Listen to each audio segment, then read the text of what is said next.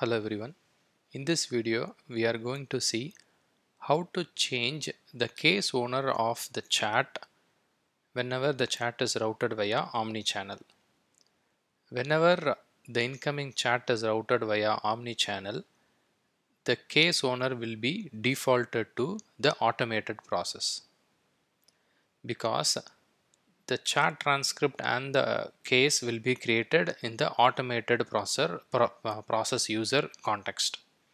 In order to change the ownership of the case to the agent who accepted the chat, we have to write either a trigger or a record triggered flow, or we can also use process builder on the AgentWork entity. Whenever a chat is routed via omnichannel, AgentWork record will be created. Prior to that, pending service routing record will also be created. So when the agent accepts the chat, the AgentWork status will be opened. So once the agent clicks accept chat from the omnichannel widget, the status will be changed to opened. So we can write a logic on the AgentWork based on the status as opened, and we can also check whether the work item which is routed via omnichannel is chat transcript, because the AgentWork record object is also used for all the objects like messaging session, case, lead, custom object, whatever we are planning to route via omnichannel makes use of the same AgentWork object. So in order to do this only for chat, we have to add additional condition to make sure the work item which is routed via omnichannel is just chat. So I have created a flow called agent workflow to update the case owner. It's a record triggered flow. In the start, I have selected agent work as the object, and then I have selected record. Whenever the record is updated, we need not have this is created or updated. It is just we need is updated, because when the agent work record is created, the status will be new. I'm checking two conditions here. First is status is equal to opened, and I'm also checking whether the work item ID starts with 570. So 570 is the object prefix for live chat transcript object. And then I'm also making sure whenever the record is updated to meet the condition, not every time when the record is updated. Yeah, so whenever an agent record work is updated, and if the status is set to opened, and if the work item ID starts with 570, so if the work is nothing but a chat transcript record, then the flow will execute. Okay, so next I am using get records to fetch the chat transcript. So here I'm passing, I'm setting the condition as ID equals to record of work item ID. So this is the chat transcript ID. So using that, I'm fetching the chat transcript record. Here I'm getting only the ID and the case ID and also the owner ID.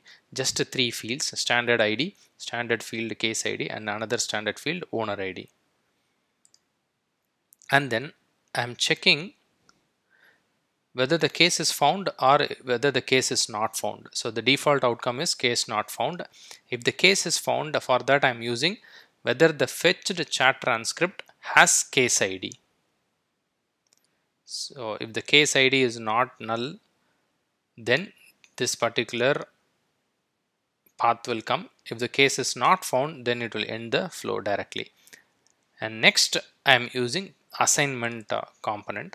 So here I have created a variable called obj case, and for that obj case I am passing the case ID as the case ID from the chat transcript, and I am also assigning the case ID as a cases owner ID as the chat transcript's agent ID.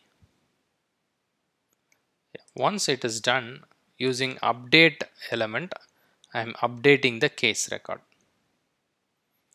So in this way, when the agent work is accepted, it is fetching the chat transcript, and in the chat transcript, it is getting the owner ID and the case ID, and then it is checking whether the case is present. If the case is present, it is assigning values to this obj case variable. It is a record type data type, and the object is case. I am setting the ID and the owner from the chat transcript, which is fetched. From this chat transcript get records element, I am getting the ID, case ID and owner ID. So based on that, I am assigning the variable, and then I am updating the case.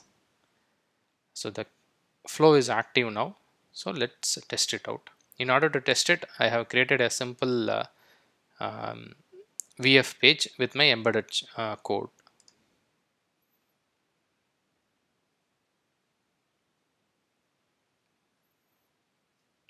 Okay, let me go online in Omni.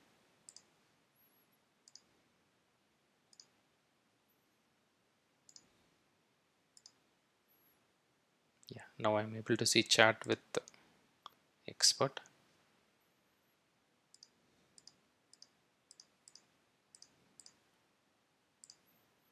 I'm initiating a chat.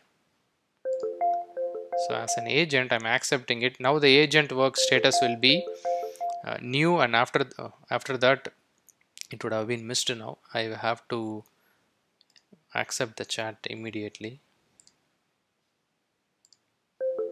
Yeah, so I'm accepting the chat. The status will be set to opened. Flow would have triggered. I am an admin user, so the owner is admin user, and the case owner is also set to admin user. So if you go to the case, you will see that it updated the owner from automated process user to admin user. So with just a point and click using a simple flow, I was able to update the case records owner to the chat transcripts owner. So since I was an agent, I accept the chat. The case record should also be owned by me. So using this flow, I was able to update the case owner. I hope it was helpful. Thank you for watching.